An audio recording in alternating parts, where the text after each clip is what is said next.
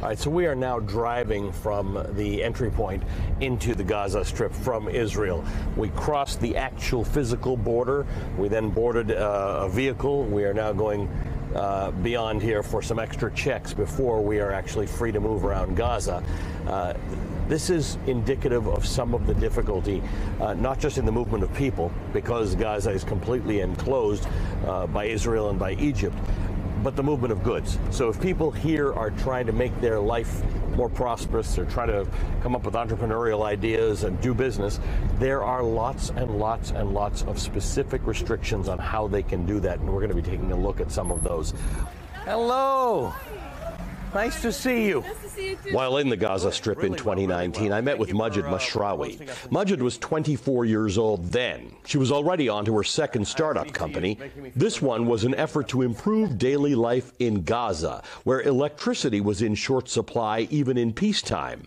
Her newest company at the time was called Sunbox. It provided compact solar chargers that Gazans could use to power small household appliances during the daily blackouts. What does success in your business feel like?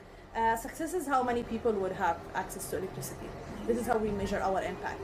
So we don't care how much, of course we employ people, we hire people. The average age of our company is like 24. Yeah. But for success for our company is allowing more people to get electricity. What's the electricity problem here for people who don't know? Gaza since 2006 has been suffering from electrical crisis. We enjoy only like 3 to 6 hours of electricity a day. So I'm sarcastic by saying enjoying, but for someone like me, I grew up in this blockade, and it's almost more than half of my age.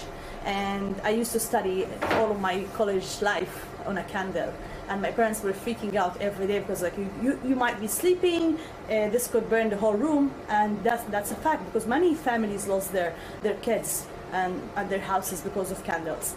So this always that always, like, you know, it's a passion for me that I wanted to do something to solve this issue, and that's why we started Sunbox. So kids in Gaza grow up with this idea that there's electricity for a short amount of time. So what happens? It's a crazy amount of time. Everybody plugs everything in and charges everything in that time that you have electricity? Yes. So I wake up in the morning. I have to plan for having a shower a day in advance. Other than that, I will not find hot water. So I have a friend who arrived Gaza. She's Gazan, but she was born in the States. She came here to visit her family, and the first message she sent to me was like, "There is no hot water to have a shower." So this is a fact. And I used to wake up in the morning. I was like, "Did I charge my phone from last night? My laptop's charged. If not, I have to go to a coffee shop where can I charge it and work." And it becomes part of our life. Right. And people started to adapt their life around it. But this is not a right thing to do. Like, people should keep fighting for having 24 hours. So some people feel happy when they have 8 to 10 hours of electricity a day, but that shouldn't make them happy. What should make them happy is having 24 hours, because this is a right. Talk to me about the travel. It's hard to travel in this place. To travel. What does travel involve for you? How is your travel different than my travel? Well, your travel, it takes you like 2 minutes to pick a flight to come to the region, and then some people coordinate for you, so you get inside Gaza or the West Bank or Israel. For me to travel, I need to apply for 4 different permits, and it's with 4 different organizations or associations or authorities, and it's not smooth. So you cannot go and apply. You need someone to apply for you, and you need someone to sponsor you. And then sometimes you get the non-objection from Jordan, and then you don't get the exit from Israel. Sometimes you don't get the non-objection, you get the exit, and every permit has expiry date. So it's to get everything on the same plate. It's a miracle. Every time I leave Gaza, different people support me to leave. But the crazy thing is, sometimes they tell me it's impossible to happen, and it just happens. I have no idea how. So if you were to, I don't know if the government here has ever come to you and said, how can we make it easier for people like you to start a business and run a business? If they did that, what would you tell them?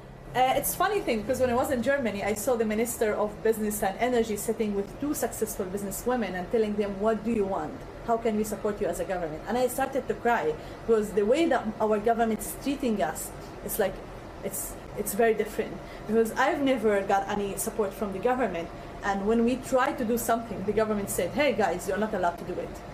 And I don't want to say more details because it's on the camera, but the thing is, I wish. يعني, I don't think it's soon. I don't believe in the politics, the current politics, but I do believe that we can create our own politics.